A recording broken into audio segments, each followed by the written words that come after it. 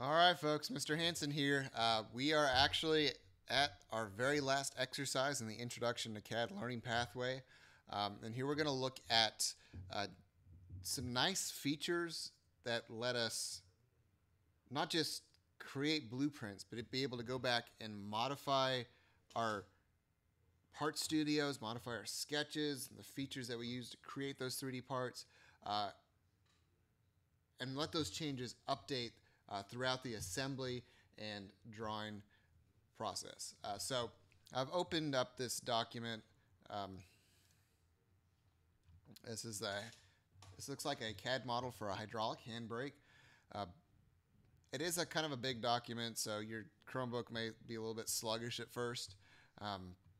You may just have to wait for it to load before you can start exploring this. But this is fairly complex design compared to what we've looked at before.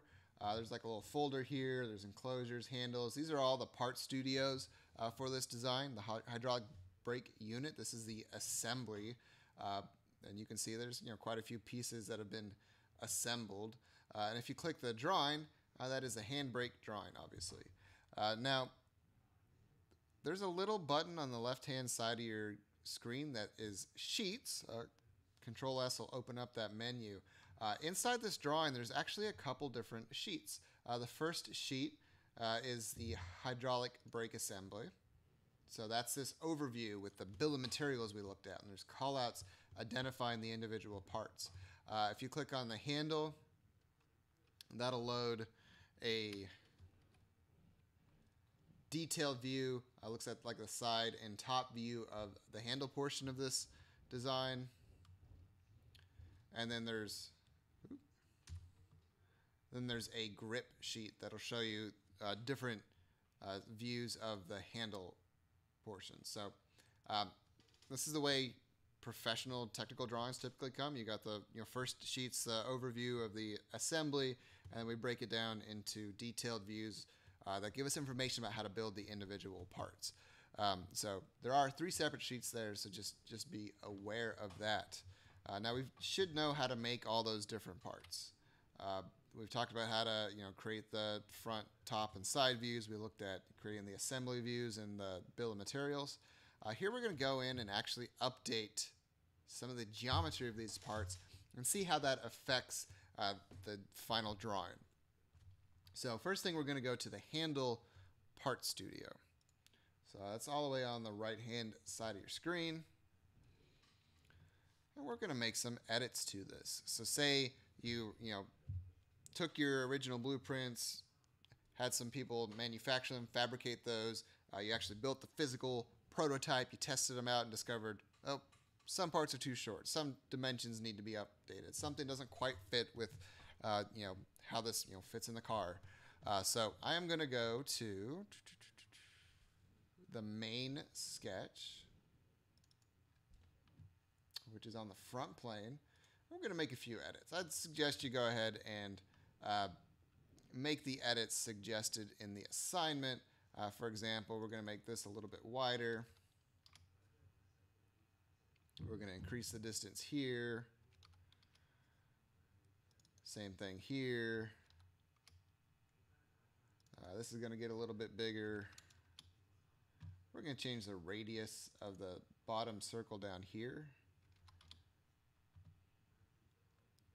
We've apparently decided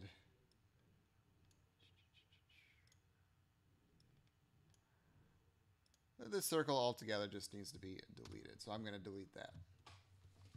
All right, so a few quick edits to the original sketch for one of the main pieces of this assembly. I'm going to hit the green check mark and save that. And you'll see the 3D model should have updated itself to take those changes into account. We're also going to make a change to extrude 2. So I'm going to click extrude 2, and that looks like it's a little end cap extrude here. We're going to change the depth on this bottom direction, the one that's going out from the end of the handle. We're going to change that to 175. So that's going to make that handle cover quite a bit more of the light blue piece. All right. Next thing, we're going to go to the hole tool here. And so the hole tool in Onshape lets you create holes that are designed to fit standard hardware like screws and bolts and nuts. And so one way of measuring the size of a screw is using the categorization system. So this is M5s. It wants us to update these to M6 size screws. And so that, since it's all three screws being updated, that should update all three of those holes to match the standard size for an M3 screw.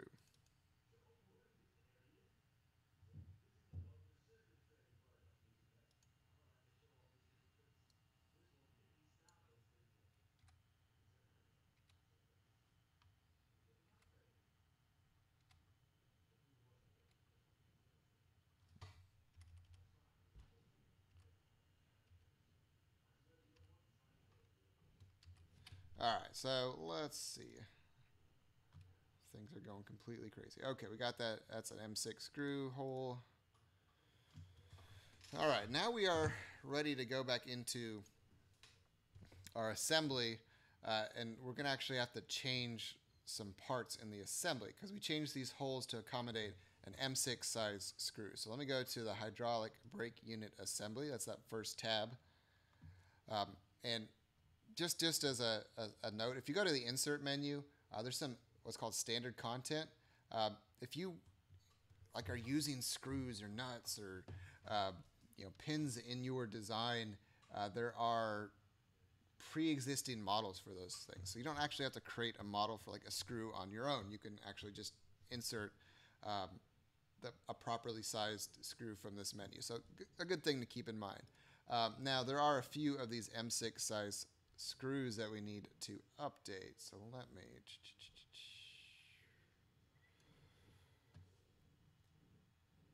Yeah, these are the 3 hex socket heads cap screws. I'm going to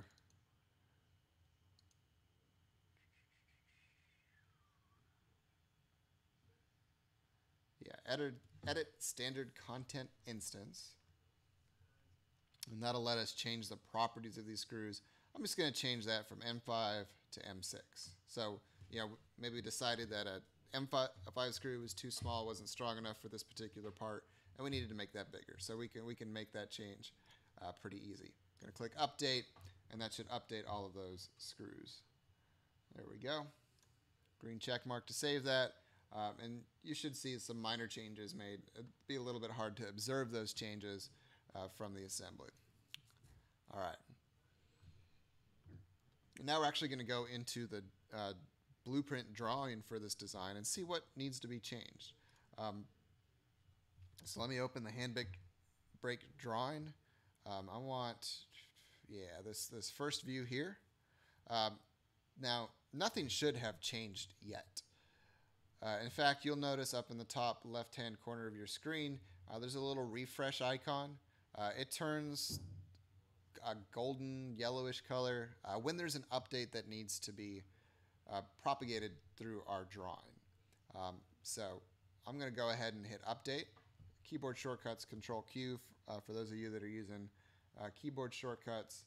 And what's going to happen, there may be, as I update this, there may be some things I need to go in and fix in my different drawings. And that's pretty typical, especially if I'm deleting or adding stuff to my drawings.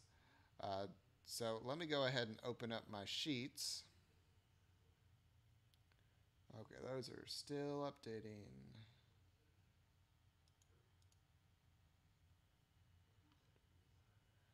Let me open my handle sheet.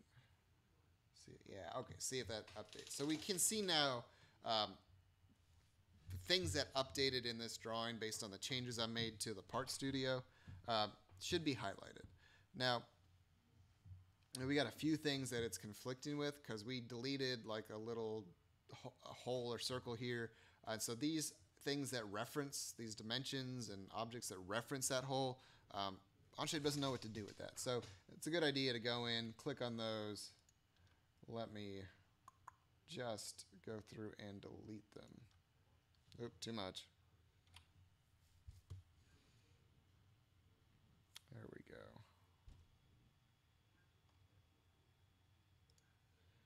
All right. give that a second to update. And let's go take a look at, yeah, we need to delete that. And the dimension I had to that hole is actually going to be a different dimension. I'm going to add the dimension between the center points of these circles. And it looks like that's 46 millimeters, so that's what it should be in the assignment. You can click and drag the original dimension if you want to. I should snap to a new point. Let's go in and change the, yeah, let's see. Yeah, let's double check the grip.